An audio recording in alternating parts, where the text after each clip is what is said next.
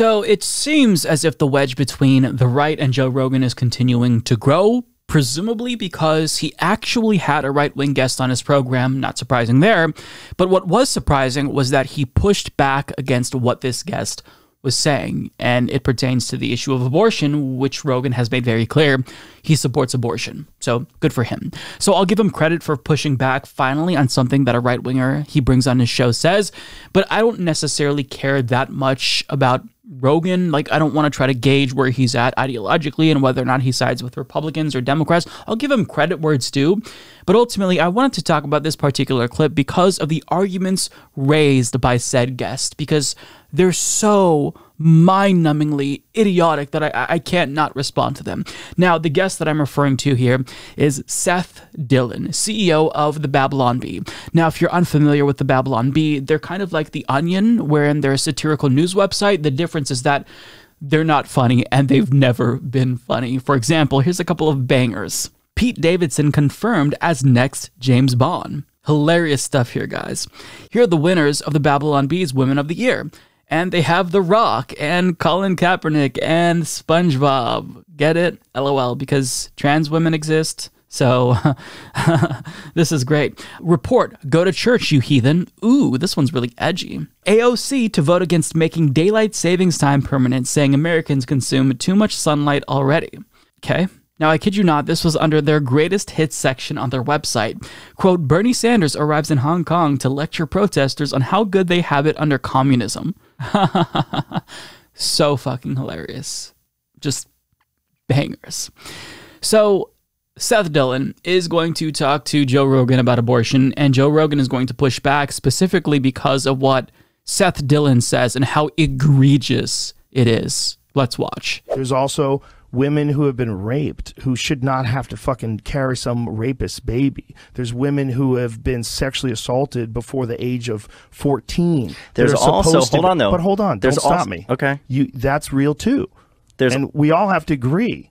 We have to agree on both of those things. There are also, though, I'm not going to argue with you on that point, but I will say there are people who have been born of rape and are alive right now and are pro-life, and they go around speaking, talking about how I had a right to live, and they will go out there and make an argument, a pro-life case, and they're born of a rape. You don't have a right to tell a 14-year-old girl she has to carry a rapist baby. I'm just saying that. I'm just saying that's real too. Yeah, I understand. What you're saying. You understand what I'm saying? Like, you don't have the right to tell my 14-year-old daughter she has to carry her rapist baby. You understand that? To look that woman in the eye who was born of a rape. Do you understand that? That's a 14-year-old child. If a 14-year-old child gets raped, you say that they have to carry that baby? I don't think two wrongs make a right. I don't think murder. I don't think murder is an answer to. I don't think murder fixes a rape. So what he did there was tacitly endorse violence against women. He said, "I don't think that a murder fixes a rape." So murder being the worst crime, the implication is that the girl in this hypothetical situation who was raped is more evil than the rapist for choosing to have an abortion. That's the implication. That's the subtext. And it's so gross. Imagine arguing to an audience of 11 million that a child who is the victim of rape should not have the choice to get rid of the rapist baby.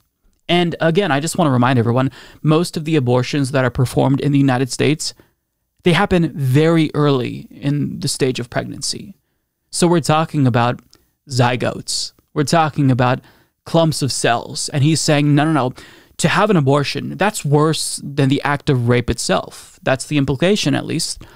And that's sick. I can't even respond to that without just vocalizing my disgust. You're a gross person if you actually think that women should be forced, and girls should be forced, to have their rapist's baby. And look, this is part of the evangelical ethos. When I was a young child, I was indoctrinated into religion, and I specifically remember this woman who came to speak at our church, and she talks about how she was the survivor of abortion because her mom was raped when she was 13 years old, and her mother could have had an abortion, but she did not. And when I was younger, that really resonated with me because I thought, oh wow, it's so glad that she's here.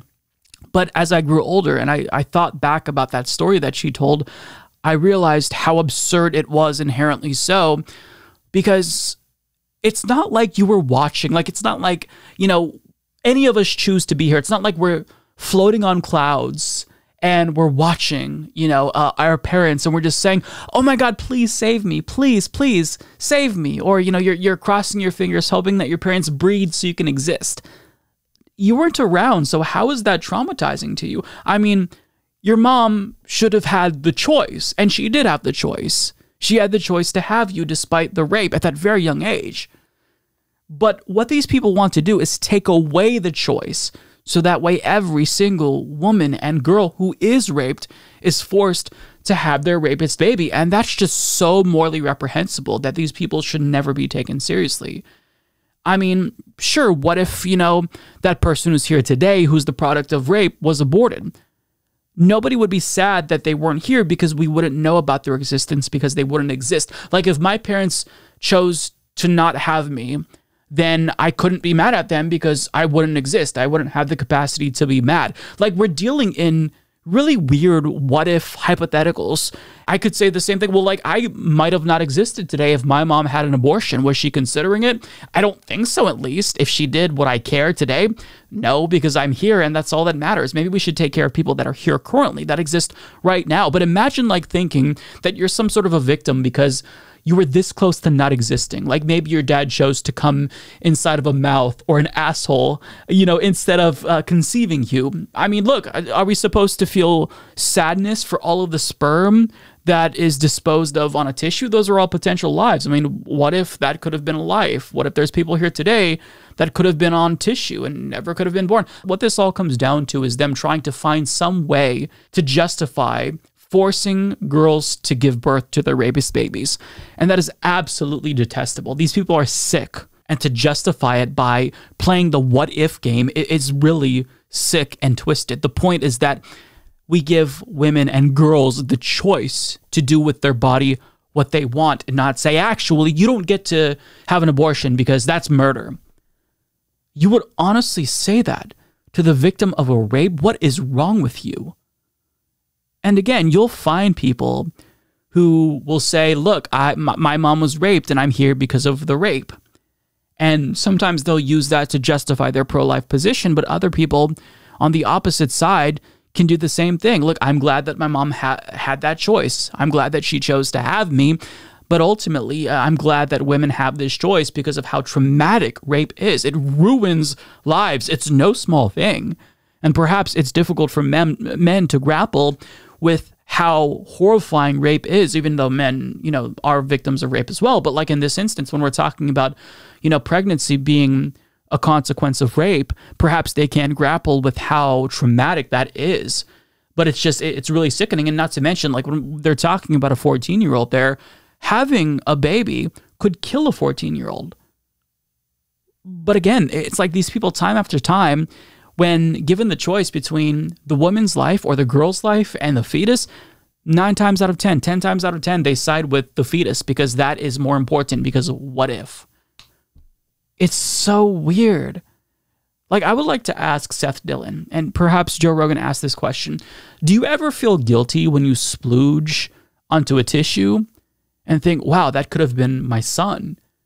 Had I splooged in the correct place, that could have become a human being someday. Like, do you ever feel guilty yourself, or is it just women who have to bear all of the burden of what could have been or who could have existed or who couldn't have existed?